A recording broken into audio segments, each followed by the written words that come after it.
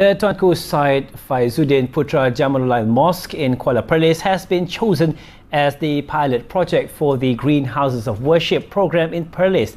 State Islamic Religious Affairs Welfare and Disaster Relief Committee Chairman Ruzaini Rais said the mosque was chosen because of its strategic location and role as a tourist attraction.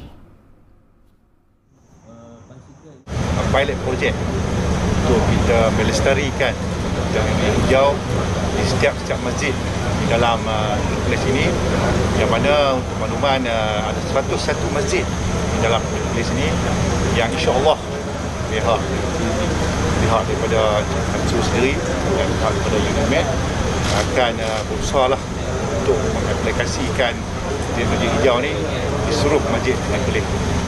Ruzaini said the state government viewed the matter positively and the project would be developed in stages for several other mosques in the state.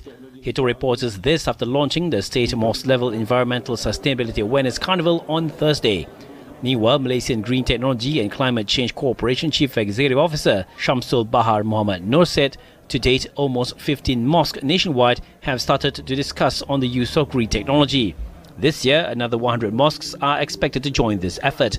The program was introduced to provide guidance and support to mosques and suraus on green technology to help them save on utility bills. Keperluan lebih kurang 1.5 juta kalau nak sukakan memastikan bahawa setiap perkhidmatan ada pasang solar, pasang penuh air hujan kan.